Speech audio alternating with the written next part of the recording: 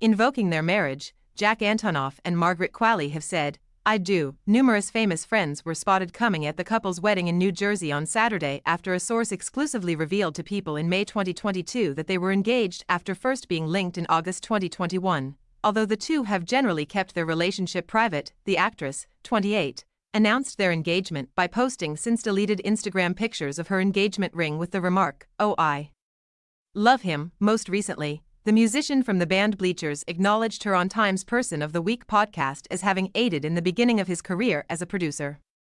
The singer reportedly closed down a major road in Long Beach Island for Antonoff and Qualley's rehearsal dinner on Friday night after landing in New Jersey, according to page 6 of the New York Post. The dinner took place at the Black Whale Bar Fish House in Beach Haven, a source told People. Never miss a story again. Subscribe to People's free daily newsletter to receive the best of the magazine's content, including juicy celebrity news and gripping human interest tales. Guests included Channing Tatum and his girlfriend Zoe Kravitz. Kravitz, 34, looked sophisticated in a straightforward black strapless dress, and the Magic Mike actor, 43, completed her outfit with a tan sport coat over a black shirt and black slacks. Actress Mae Whitman, the 1975's George Daniel, and model and actress Cara Delevingne were among the other visitors.